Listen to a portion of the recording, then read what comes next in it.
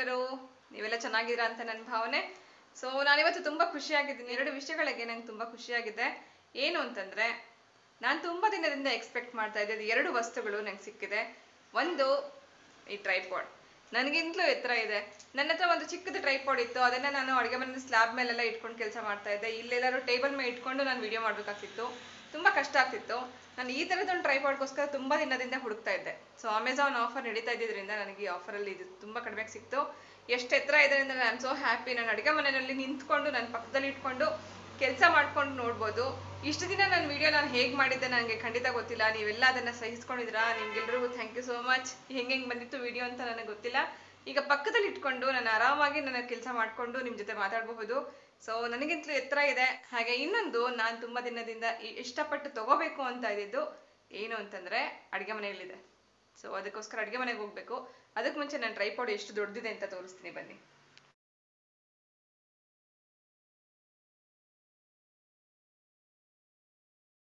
ದೊಡ್ಡದು ಟ್ರೈಪಾಡ್ ಬೇಕು ಅಂತ ತುಂಬ ದಿನದಿಂದ ಎಕ್ಸ್ಪೆಕ್ಟ್ ಮಾಡ್ತಿದ್ದೆ. ಹಾಗೆ ಈ ಹ್ಯಾಂಡಲ್ ಇಲ್ಲಿ ಎಷ್ಟು ಚೆನ್ನಾಗಿದೆ ಅಂದರೆ ನನಗೆ ಎಷ್ಟು ಡೌನಿಗೆ ಬೇಕು ಹಾಗೆ ಬಗ್ಗಿಸ್ಕೋಬೋದು.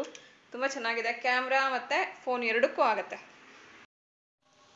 ಈ ಥರದೊಂದು ಟ್ರೈಪಾಡ್ಗೋಸ್ಕರ ನಾನು ತುಂಬ ವೆಯ್ಟ್ ಮಾಡ್ತಿದ್ದೆ. ನೋಡಿ ನನಗಿಂತಲೂ ಎಷ್ಟು ಎತ್ತರ ಇದೆ. ಇನ್ನೊಂದು ಪ್ರಾಡಕ್ಟ್ ಏನು ಅಂತಂದರೆ ಅಡುಗೆ ಮನೆಗೆ ಸಂಬಂಧಪಟ್ಟಿದೆ. ಅಡುಗೆ ಮನೆಗೆ ಹೋಗೋಣ, ಅಡುಗೆ ಮಾಡಬೇಕು. ಹೇಗೂ 1:30 ಆಯಿತು. ಮಕ್ಕಳೆಲ್ಲ ಬರೋದು ಲೇಟ್ ಆಗುತ್ತೆ. ಆದರೆ ನನಗೋಸ್ಕರನಾದರೂ ಏನಾದ್ರು ಅಡುಗೆ ಮಾಡ್ಕೊಳ್ಳೇಬೇಕಲ್ಲ. ಅದಕ್ಕೂ ಮುಂಚೆ ನಾನು ಕ್ಯಾಮ್ರಾ ಸೆಟ್ ಮಾಡ್ತೀನಿ. ಕ್ಯಾಮ್ರಾ ಸೆಟ್ ಮಾಡಿದ್ಮೇಲೆ ಏನು ಅಂತ ತೋರಿಸ್ತೀನಿ. ಇದು ನನ್ನ ಚಿಕ್ಕ ಟ್ರೈಪಾಡು. ಇಷ್ಟಿತ್ತು ಇದು. ಇದನ್ನ ಪಕ್ಕದಲ್ಲಿ ಇಟ್ಕೊಂಡು ಕೆಲಸ ಮಾಡ್ತಾ ಇದ್ದೆ ಅಡುಗೆ ಮನೆಯಲ್ಲಿ. ಆದರೆ ಈಗ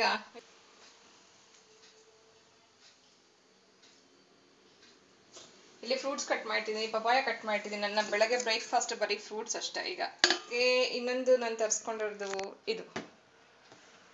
ಸೊ ಇದನ್ನ ನಾನು ಸುಮಾರು ದಿನದಿಂದ ತಗೋಬೇಕು ಅಂತ ಇದ್ದೆ. ಈ ಸ್ಕ್ವೇರ್ ಶೇಪ್ ಇರೋವಂಥದ್ದು ಏನಿದೆ ಇದು ನಂಗೆ ತುಂಬ ಇಷ್ಟ ಆಗ್ತಿತ್ತು. ಸೊ ತುಂಬ ದಿನದಿಂದ ಎಕ್ಸ್ಪೆಕ್ಟ್ ಮಾಡ್ತಿದ್ದೆ ನಾನು ಥರದೊಂದು ತೊಗೋಬೇಕು ಅಂತ. ನಾನು ತೊಗೊಂಡಿರೋದು ತವಾ ಹೇಗಿದೆ ಅಂತಲೂ ತೋರಿಸ್ತೀನಿ ಬನ್ನಿ. ಇದು ಟೋಟಲಿ ಟಾಕ್ಸಿನ್ ಫ್ರೀ. ಹಾಗೆ ನಾನ್ ಸ್ಟಿಕ್ ಆಗಿದ್ರು ಕೂಡ PFOA ಫ್ರೀ ಇದೆ, ಲೆಡ್ ಫ್ರೀ ಇದೆ, ಕ್ಯಾಡ್ಮಿಯಮ್ ಫ್ರೀ ಇದೆ, ಹೆಲ್ದಿ ಕುಕ್ಕಿಂಗ್, 1 ಇಯರ್ ವ್ಯಾರಂಟಿ ಕೂಡ ಇದೆ. ಮೊದಲು ಇದು ಬೇರೆ ಬೇರೆ ಕಂಟ್ರಿಗಳಲ್ಲಿತ್ತು. US, UK, ಜಪಾನ್, ಸಿಂಗಪೂರ್, ಮತ್ತು ಹಾಂಗ್ಕಾಂಗ್ ಈ ಕಡೆ ಎಲ್ಲ ಇತ್ತು. ಆದರೆ ಫಸ್ಟ್ ಟೈಮ್ ಇಂಡಿಯಾಗೆ ಬಂದಿದೆ. ಸೊ ನಾನು ಈ ಥರದೊಂದು ಪ್ರಾಡಕ್ಟ್ ನಾನು ತುಂಬ ಇಷ್ಟಪಟ್ಟು ತೊಗೋಬೇಕು ಅಂತ ಕಾಯ್ತಾ ಇದ್ದಿದ್ದು ನನಗೆ ಸಿಕ್ತು. ಇದು 28 ಸೆಂಟಿಮೀಟರ್ ಫ್ಲ್ಯಾಟ್ ಆಗಿದೆ. ಫ್ಲ್ಯಾಟ್ ತವಾ ತುಂಬ ಇಷ್ಟ ನನಗೆ. ಹಾಗೆ ಇಂಡಕ್ಷನಲ್ಲಿ ಮಾಡೋಕ್ಕಾಗಲ್ಲ. ಇದು ಗ್ಯಾಸ್ ಸ್ಟವ್ ಹಾಗೆ ಮತ್ತು ಏನದು ಹಾಲೋಜಿನಲ್ಲಿ ಮಾಡ್ಬೋದು, ಎಲೆಕ್ಟ್ರಿಕಲ್ ಮಾಡ್ಬೋದು, ಮಲ್ಟಿಪಲ್ ಕುಕ್ಕಿಂಗ್ ಥರನೂ ಯೂಸ್ ಮಾಡ್ಕೋಬೋದು ಫ್ಲ್ಯಾಟ್ ಆಗಿರೋದ್ರಿಂದ. ಸೊ ಕಲರ್ ಕಾಂಬಿನೇಷನ್ ನಂಗೆ ತುಂಬ ಇಷ್ಟ ಆಯಿತು. ಹಾಗೆ ಫ್ಲ್ಯಾಟ್ ಇರೋದ್ರಿಂದ ಈವನ್ ಆಗಿ ಹೀಟ್ ಆಗುತ್ತೆ. ಸ್ಟಡಿ ಹ್ಯಾಂಡಲ್ ಕೂಡ ಇದೆ ನೋಡಿ. ಮೇಲಕ್ಕಿರೋದ್ರಿಂದ ಪಕ್ಕದಲ್ಲಿ ಬೇರೆ ಪಾತ್ರೆ ಇಟ್ಟಿದ್ರು ಕೂಡ ನಮಗೆ ಬೇರೆ ಪಾತ್ರೆ ಇಡೋಕ್ಕೆ ಕನ್ವೀನಿಯೆಂಟ್ ಆಗಿದೆ. ಎಷ್ಟು ಚೆನ್ನಾಗಿದೆ. ಆರೆಂಜ್ ಕಲರ್, 3 mm ಥಿಕ್ನೆಸ್ ಇರೋದ್ರಿಂದ ಹೀಟ್ ಈವನ್ ಆಗಿ ಮೂಲೆಗೂ ಹೀಟ್ ಆಗುತ್ತೆ. 1 ಇಯರ್ ವ್ಯಾರಂಟಿ ಅಂತ ಕೂಡ ಕೊಟ್ಟಿದ್ದಾರೆ. ನಂದು ಸ್ಟವ್ ತುಂಬ ಬರ್ನಲ್ಲಿ ದೊಡ್ಡದಿದ್ದು. ಹಾಗೆ ನನಗೆ ಏನಂದರೆ ರೌಂಡ್ ಪ್ಯಾನಲ್ಲಿ ಆ ಕಡೆ ಈ ಕಡೆ ಎಲ್ಲ ಉರಿ ವೇಸ್ಟ್ ಆಗ್ತಿತ್ತು. ಸೊ ಇದು ಈಸಿಯಾಗಿ ನಾವು ಕುಕ್ ಮಾಡ್ಕೋಬೋದು ಅನಿಸುತ್ತೆ. ನೋಡೋಣ, ಟ್ರೈ ಮಾಡ್ತೀನಿ ಇದರಲ್ಲಿ ಒಂದು ಸರ್ತಿ. ನಿಮ್ಗೇನಾದ್ರು ಬೇಕು, ಇಂಟ್ರೆಸ್ಟ್ ಇದ್ದರೆ ತೊಗೋಬೇಕು ಅಂತನವರು, ಡಿಸ್ಕೌಂಟ್ ಅಥವಾ ಏನಾದ್ರು ಬೇಕು ಅಂದರೆ ನಾನು ಡಿಸ್ಕ್ರಿಪ್ಷನ್ ಚೆಕ್ ಮಾಡಿ ನನ್ನ ಕಡೆಯಿಂದ ಒಂದು 15% ನಿಮಗೆ ಡಿಸ್ಕೌಂಟ್ ಕೊಡ್ಸೋಕ್ಕೆ ನಾನು ಟ್ರೈ ಮಾಡ್ತೀನಿ. ಇವತ್ತು ಒಂದು ಬ್ರೇಕ್ಫಾಸ್ಟಲ್ಲಿ ಇನ್ಸ್ಟೆಂಟ್ ಆಗೋಗೋ ಈ ದೋಸೆ ಒಂದು ಏನಾದ್ರು ಮಾಡ್ತಾಯಿದ್ದೀನಿ.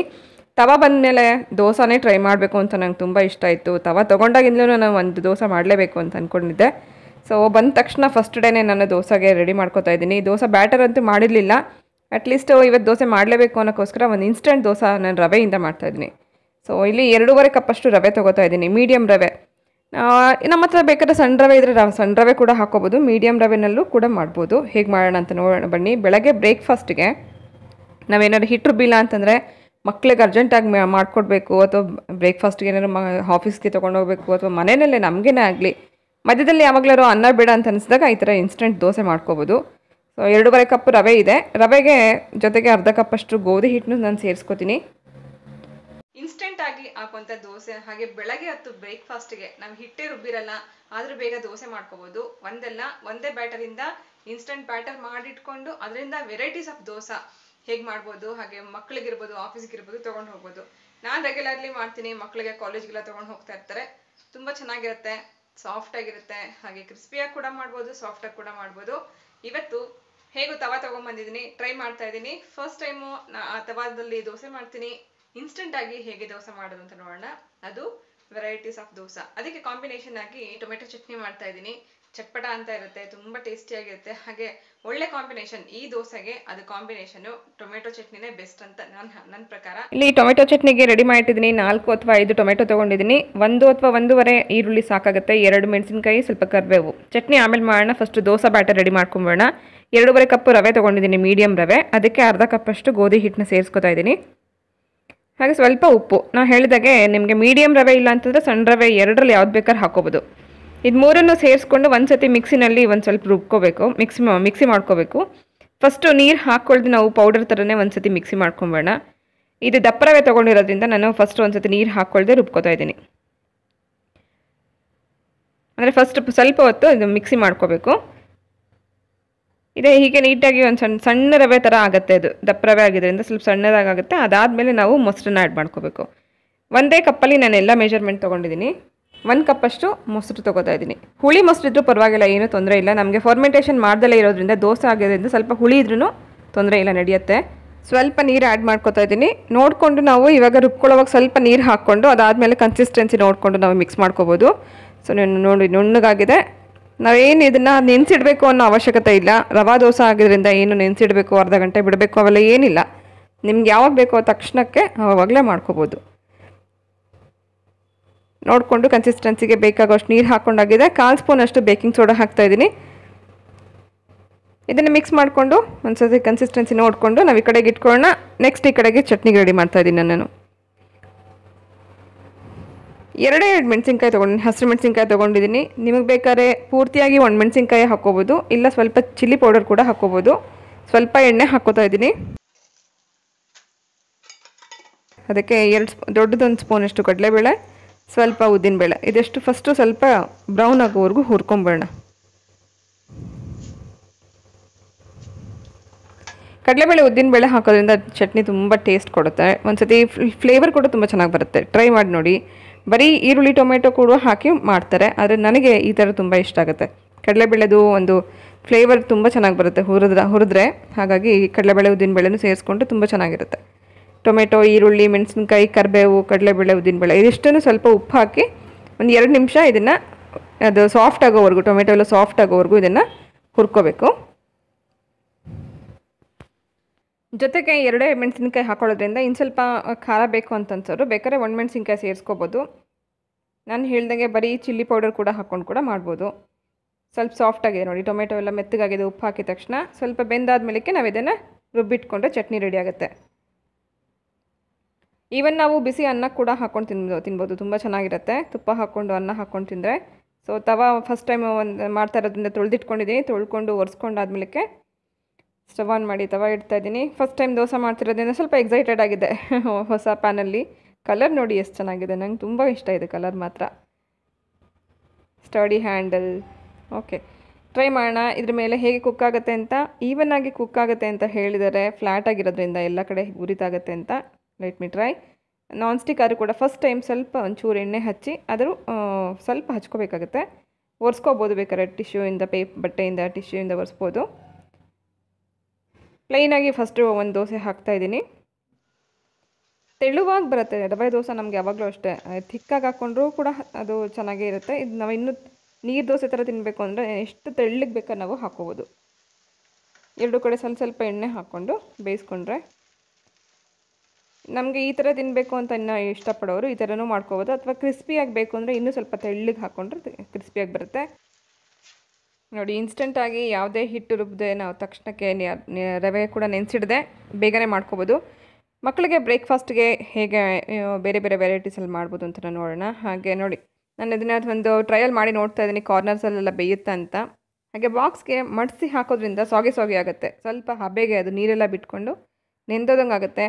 ಹಾಗೆ ರೌಂಡ್ ಬಾಕ್ಸಲ್ಲಿ ನೀಟಾಗಿ ಹಾಕೋಕ್ಕಾಗಲ್ಲ ಅನ್ನೋರು ಈ ಥರ ಚಿಕ್ಕದಾಗಿ ಹಾಕ್ಕೊಟ್ರೆ ಮಕ್ಳಿಗೆ ಈಸಿಯಾಗಿ ತಿನ್ನೋಕ್ಕೂ ಆಗುತ್ತೆ. ಆಮೇಲೆ ನಂಬರ್ಸ್ ಕೌಂಟ್ ಇಟ್ಕೊಂಡು ತಿಂತಾರೆ ಮಕ್ಕಳು, ಅವ್ರಿಗೂ ಕೂಡ ಎಂಜಾಯ್ ಮಾಡ್ದಂಗೆ ಆಗುತ್ತೆ. ಚಿಕ್ಕದಾಗಿ ಕೂಡ ಹಾಕ್ಬೋದು. ಬೇರೆ ಎಕ್ಸ್ಪೆರಿಮೆಂಟ್ಸ್ ಕೂಡ ನಾನು ಟ್ರೈ ಮಾಡ್ತಿದ್ದೀನಿ. ನಾವು ಆನಿಯನ್ ದೋಸೆ ಅಂತಂದರೆ ಹೇಗಾಗುತ್ತೆ ಅಂದರೆ, ಒಂದು ಸತಿ ಆನಿಯನ್ ಹಾಕ್ತೀವಿ, ಅದು ಉಲ್ಟಾ ಮಾಡಿದಾಗ ಎಷ್ಟೋ ಸತಿ ಚೆಲ್ಲೋಗುತ್ತೆ. ಈ ಥರ ಟ್ರೈ ಮಾಡೋಣ ಬನ್ನಿ ಇವತ್ತು. ಆನಿಯನ್ ಹಾಕಿ ಅದರ ಮೇಲೆ ಮತ್ತೊಂದು ದೋಸೆ ಹಾಕಿದಾಗ ಸ್ಟಫಿಂಗ್ ಥರ ಆಗುತ್ತೆ. ಇನ್ನೊಂದಕ್ಕೆ ನಾನು ಟೊಮೆಟೊ ಚಟ್ನಿ ಹಾಕ್ತಾಯಿದ್ದೀನಿ. ಆನಿಯನ್ ಹಾಕಿರೋದ್ರ ಮೇಲೆ ಈ ದೋಸೆನ ಕವರ್ ಮಾಡೋದ್ರಿಂದ ಎಲ್ಲೂ ಈರುಳ್ಳಿ ಚೆಲ್ಲಲ್ಲ. ಹಾಗೆ ಬಾಕ್ಸು ಕೂಡ ಹಾಕೋದಕ್ಕೆ ಈಸಿ ಆಗುತ್ತೆ. ಚಟ್ನಿ ಕೂಡ ನಾವು ಸಪ್ರೇಟ್ ಡಬ್ಬಿನಲ್ಲಿ ಎಲ್ಲ ಹಾಕ್ಕೊಟ್ಟಾಗ ಚಟ್ನಿ ಚೆಲ್ಲುತ್ತೆ ಅಂತನವರು ಬೇಕಾದ್ರೆ ಈ ಥರ ಕೂಡ ಟ್ರೈ ಮಾಡ್ಬೋದು. ತುಪ್ಪ ಅಥವಾ ಎಣ್ಣೆ ಎರಡೂ ಕಡೆ ಹಾಕ್ಕೊಂಡು ಬೇಕಾದ್ರೆ ಬೇಯಿಸ್ಕೊಂಡ್ರೆ ಇನ್ನೂ ಚೆನ್ನಾಗಿರುತ್ತೆ. ನೋಡಿ, ಒಂದು ಈರುಳ್ಳಿ ಸಣ್ಣ ಪೀಸ್ ಕೂಡ ಹೊರಗಡೆ ಚೆಲ್ಲಲ್ಲ. ಮಕ್ಳಿಗೆ ಆರಾಮಾಗಿ ಡಬ್ಬಿಗೆ ಹಾಕ್ಕೊಳ್ಳೋಕ್ಕೆ ಅಥವಾ ನಮಗೆ ಆಗಲಿ ಕೆಲಸಕ್ಕೆಲ್ಲರೂ ಹೋಗೋರಿಗೆ ಈಸಿಯಾಗಿ ನಾವು ಈ ಥರ ಹಾಕ್ಕೊಂಡು ಹೋಗ್ಬೋದು. ಚಟ್ನಿ ಕೂಡ ಹೀಗೆ ಹಾಕ್ಕೊಂಡು ತಿನ್ನೋದ್ರಿಂದ ನಮಗೆ ಸಪ್ರೇಟಾಗಿ ಡಬ್ಬಿನಲ್ಲಿ ತೊಗೊಂಡು ಹೋಗೋವಂಥದ್ದು ಅವಶ್ಯಕತೆ ಇರಲ್ಲ. ಕ್ರಿಸ್ಪಿ ದೋಸೆ ಬೇಕು ಅನ್ನೋರು ಬೇಕಾದ್ರೆ ಈ ಥರ ಕ್ರಿಸ್ಪಿಯಾಗಿ ಕೂಡ ಮಾಡ್ಕೋಬೋದು. ಒಂದೇ ಬ್ಯಾಟರಿಂದ ಡಿಫ್ರೆಂಟಾಗಿ ನಾವು ಯಾವ್ಯಾವ ಥರ ನಮ್ಮ ವೇರಿಯೇಷನ್ಸ್ನ ಮಾಡಿಕೊಂಡು ಡಿಫ್ರೆಂಟಾಗಿ ನಮಗೆ ಯಾರ್ಯಾರಿಗೆ ಯಾವ ಥರ ಇಷ್ಟ ಆಗುತ್ತೆ ಅಂತ ಕೂಡ ಮಾಡ್ಕೋಬೋದು. ನಾನು ಇನ್ನೊಂದು ಏನಂದರೆ ಕಾರ್ನರ್ಸಲ್ಲಿ ಬೇಯುತ್ತಾ ಅಂತ ಚೆಕ್ ಮಾಡೋಕ್ಕೋಸ್ಕರ ನಾನು ಚಿಕ್ಕದಾಗಿ ಹಾಕ್ಕೊಟ್ಟಿದ್ದೀನಿ. ಮಕ್ಕಳಿಗೆ ಹಾಕೊಳ್ಳೋಣ ಅಂತ ಟ್ರೈ ಮಾಡ್ತಾಯಿದ್ದೀನಿ. ನೋಡೋಣ ಬನ್ನಿ ಬೇಯುತ್ತಾ ಸೈಡಲ್ಲೆಲ್ಲ ಅಂತ.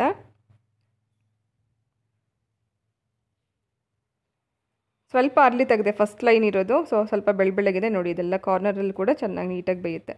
ಸೊ ಮಕ್ಳಿಗೂ ಆರಾಮಾಗಿ ಸಣ್ಣ ಬಾಕ್ಸ್ಗೆ ಪುಟ್ಟ ಮಕ್ಕಳಿಗೆ LKG ಮಕ್ಕಳಿಗೆಲ್ಲ ಹಾಕ್ಕೊಡೋಕ್ಕೆ ತುಂಬ ಚೆನ್ನಾಗಿ ಈಸಿಯಾಗಿ ಮಾಡ್ಕೋಬೋದು. ಬ್ಯಾಟರ್ ನಿಮಗೆ ಈಸಿ ಆಗುತ್ತೆ, ಹಾಗೆ ಮಕ್ಕಳಿಗೆ ಹಾಕೋಕ್ಕೆ ಇನ್ಸ್ಟಂಟಾಗಿ ಮಾಡ್ಕೋಬೋದು. ನಾನು ಸ್ಕ್ವೇರ್ ತವ ತೊಗೋಬೇಕು ಅಂತಿದ್ದು ಇದಕ್ಕೋಸ್ಕರನೇ. ಹೀಗೆಲ್ಲ ನಾವು ಎಕ್ಸ್ಪೆರಿಮೆಂಟ್ ಮಾಡೋಕ್ಕೆ ತುಂಬ ಸ್ಪೇಸ್ ತುಂಬ ಉಳಿಯುತ್ತೆ. ರೌಂಡ್ ತವದಲ್ಲಿ ನಾವು 1, 2 ಅಥವಾ 2 ಹಾಕೋಕ್ಕಾಗತ್ತೆ ಚಿಕ್ಕದಾಗಿ.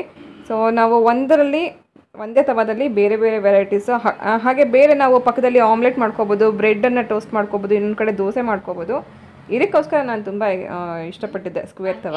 ಸೊ ಮಕ್ಳಿಗೂ ಒಂಥರ ನಂಬರ್ಸ್ ಇಟ್ಕೊಂಡು ತಿನ್ನೋದಂದರೆ 10 ದೋಸೆ ತಿಂದ್ವಿ, 8 ದೋಸೆ ತಿಂದ್ವಿ ಅಂತ ಇಷ್ಟಪಡ್ತೀನಿ. ಇಷ್ಟ ಆಯಿತಾ? ನೀವು ಈ ತವ ಬೈ ಮಾಡಬೇಕು ಅನ್ನೋ ಇಂಟ್ರೆಸ್ಟ್ ಇರೋರು ಡಿಸ್ಕ್ರಿಪ್ಷನ್ ಬಾಕ್ಸಲ್ಲಿ ಲಿಂಕ್ ಹಾಕಿರ್ತೀನಿ. ಹಾಗೆ ಡಿಸ್ಕೌಂಟ್ ಕೂಡ ಸಿಗ್ತಾ ಇದೆ. ನನ್ನ ಕಡೆಯಿಂದ ತೊಗೊಂಡ್ರೆ 15% ಡಿಸ್ಕೌಂಟ್ ಇದೆ. ಅವ್ರದ್ದೇ ವೆಬ್ಸೈಟಲ್ಲಿ ಕೂಡ ನೀವು ಪರ್ಚೇಸ್ ಮಾಡ್ಬೋದು, ಇಲ್ಲ ಅಮೆಝಾನಲ್ಲಿ ಕೂಡ ಪರ್ಚೇಸ್ ಮಾಡ್ಬೋದು. ನಿಮ್ಮ ಮತ್ತೆ ಸಿಗ್ತೀನಿ ಇನ್ನೊಂದು ಇಂಟ್ರೆಸ್ಟಿಂಗ್ ಬ್ಲಾಗ್ ಜೊತೆಗೆ. ದೋಸೆ ಎಂಜಾಯ್ ಮಾಡ್ತಾ ಇದ್ದೀನಿ, ಹೋಗ್ಬಿಡ್ಲಾ?